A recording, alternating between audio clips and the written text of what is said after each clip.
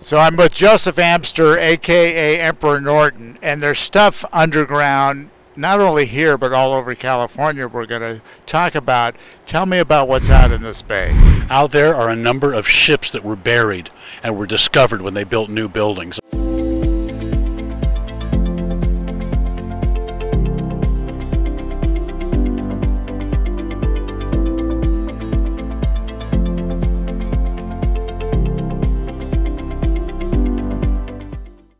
Tell me where we are. Now, I'm looking, the bay feels like it's miles away. It's about 5 or 6 blocks. 5 or 6 blocks. And so tell me what's below us right here. What's below us right here would have been the bay back in 1849. It actually started a block that way on Montgomery Street.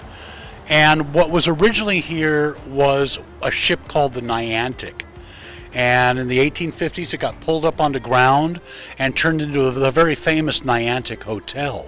It eventually burned down. They used it as a warehouse as well as a hotel. And then they built a building here that eventually got torn down. And then they built this building that's here today. But when they did that, they found the hull of the Niantic right below us. And the rudder of the Niantic that they found here is in the Maritime Museum by Ghirardelli Square, all copper clad. It's amazing, very well preserved. So this is kind of a very amazing historic junk pile. Oh yes, and these were all garbage dumps for everybody. They find all kinds of things when they dig down here, and when they find one of these ships these days, they have to hire an archaeologist to come in and take the artifacts out before they can continue construction. Yeah, like we were saying, we were talking on the way down here. Remind me of the gentleman that did that incredible map we'll show. Richard Everett, who's a employee of the National Park Service. He works in one of the museums up by Fisherman's Wharf, and he did an amazing map showing downtown San Francisco as we know it today, with all the streets and the major buildings labeled, and then there's a transparent outline of the original Yerba Buena Cove superimposed over today's city with the wharves, the piers, the ships, even the names of the ships when they're known. It is an incredible map. And we did a story about the old Cecil B. DeMille sets that were buried under the Guadalupe Dunes. Isn't that amazing? Which is an amazing story. But this is the same thing, except there's just very expensive real estate on top of it. Exactly, and they will keep finding them, I'm sure. Every time they go to build. Every time they get dig down, yes. Wow. So Joseph, we're at the Old Ship Saloon. What's going on here? Well, there was literally an old ship here. This was a ship that came to San Francisco with 76 Methodists that were headed to the gold fields, and they docked it off of what is now Alcatraz. And then they ended up dragging it up to dry ground on here, cutting a hole in the side, and literally turned it into the Old Ship Saloon. Literally an old ship. And this was a place that was notorious for shanghaiing. So if you ever order a drink here, keep an eye on your bartender, because you never know what you're going to get. You get the Mickey Fed. Exactly. How far is the bay? How far? The bay is about 3 blocks that way now. Yeah.